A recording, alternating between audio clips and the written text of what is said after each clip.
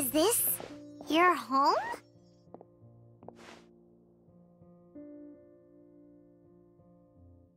Yes. What's with you all of a sudden? Being all polite and inviting us over?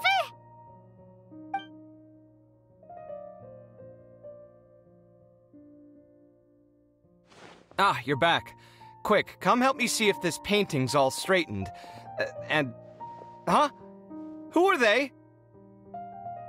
Stop making a fuss. They're obviously guests. You're not from the academia, are you? I'm unsure she's seen you before. You're that person from that time in that one place! Wait, what? How do you know me? Oh no, do people know that I live here? What? You're embarrassed only now of all times? Oh, you guys are roommates! Yes, we are, but keep that to yourselves. Please, don't tell anyone else. I keep a few books on collectives and the subconscious here at home. I'll get them. You all chat in the meantime.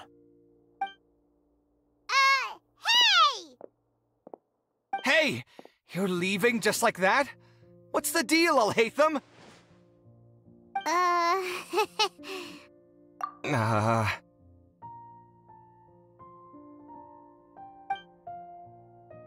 Sorry, I know we've only just met, but I have to ask.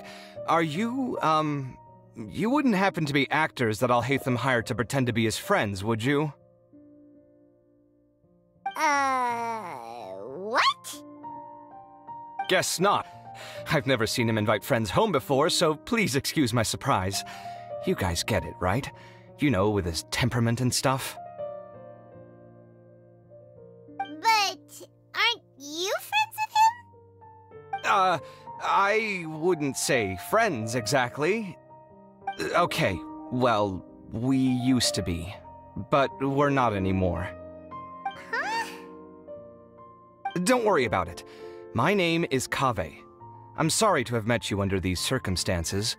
Anyway, please don't say anything about me living here. You seem like you got a lot going on. So maybe Samora will make Paimon shut up. Are you serious? How could you? Of course. You're Alhaitham's friends. What? That was a normal response. You exposed your own weakness. Still, why do you have to treat me like he does? Judging by the deafening din coming from the living room, you all must be getting along quite well. Entertain your own friends, why don't you? I'll leave the books here.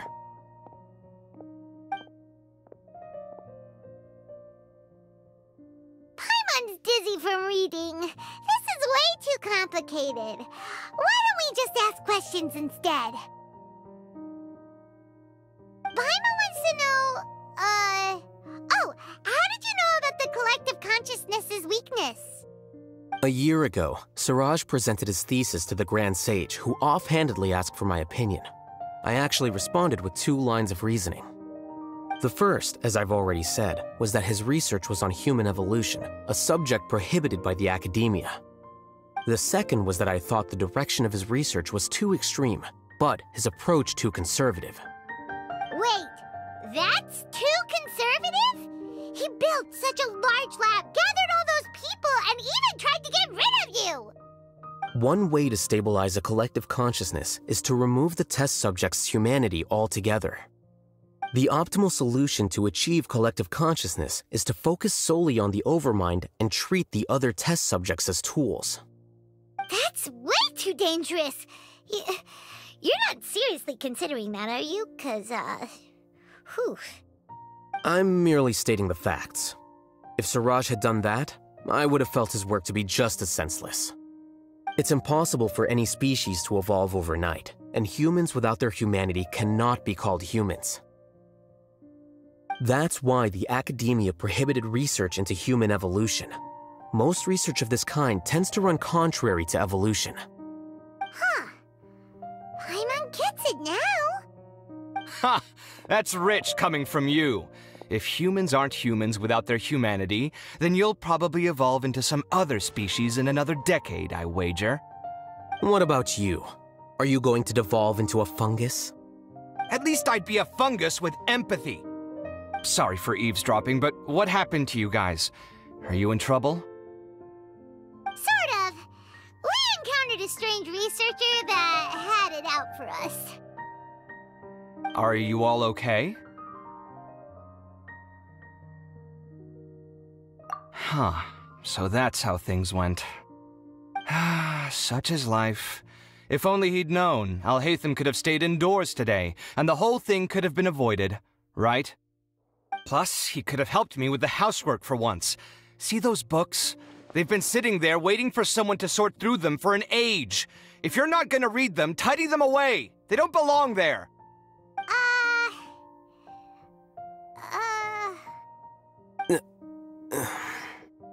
Can you feel the awkwardness in the air?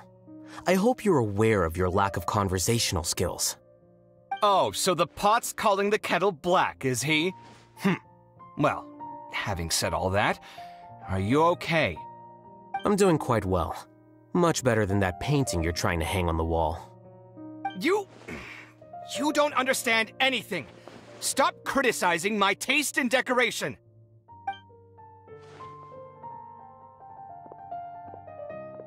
Paimon can't tell which of them is more problematic. Let's just get this over with and leave. You whisper very loudly. Oh, yeah, Paimon's been told that.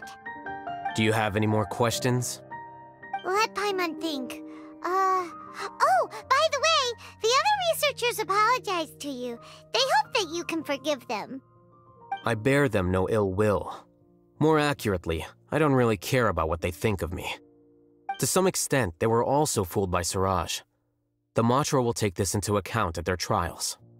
Ilias also said that he wanted to tell us the truth at Gandharvaville, but he didn't have the courage. He apologized to you, too. It doesn't matter. I never considered asking him to come forward with the truth. Judging from his experiences, he's more courageous than the average person. There's no need to lay even more criticism on him. Criticizing the brave only shows how weak you yourself are. I'm going for dinner in 10 minutes, so I'll field one last question. Paimon doesn't have any more questions. How about you? Oh, yeah, that's a good question. You only started investigating with the Matra at the Academia because you were interested in something, right? But after meeting Siraj, it didn't seem like you were interested in him or his experiment. I had no interest in him personally, but I was curious as to why so many people were willing to form a collective consciousness with him. I now understand the reason. Correct. The fall of the sages and the shutdown of the Akasha terminals deeply affected the Academia. The fact that Siraj's project attracted so much interest despite not being approved speaks to the lack of research projects as of late. As the acting Grand Sage, I'll have to figure something out. In addition, what happened to Ilias is worth our attention. Reporting academic fraud was the right thing to do. He didn't deserve the outcome that he had received. Paimon understands now. Oh, you're pretty serious when it comes to work, huh? I think minimum viable seriousness is a more apt description. I'll do my best to take care of this mess until my resignation is approved. Wait, your resignation? Yes. I've already submitted my resignation to the Academia. Soon, I'll resign as the acting Grand Sage and go back to being its scribe. I don't think Siraj knew about that. If he had waited just a few more days before acting, I would have already resigned. What he'd do then wouldn't have been any concern of mine. However, even without my input, his unstable model would have collapsed for some other reason, so it makes no difference. But why do you want to resign? I'm not suited to be a sage, nor do I want to be one. The official process to select the new sages is already underway, but this process is long and takes far too much time. If I serve as acting Grand Sage for too long, the position might become permanent. That would be troublesome. This job isn't something I want to spend the rest of my life doing. It's important to keep your priorities straight. Well, it's about time. You two should grab some dinner as well. Oh, now that you say that, Paimon's kinda hungry. See ya! We're gonna grab some yummies! See ya.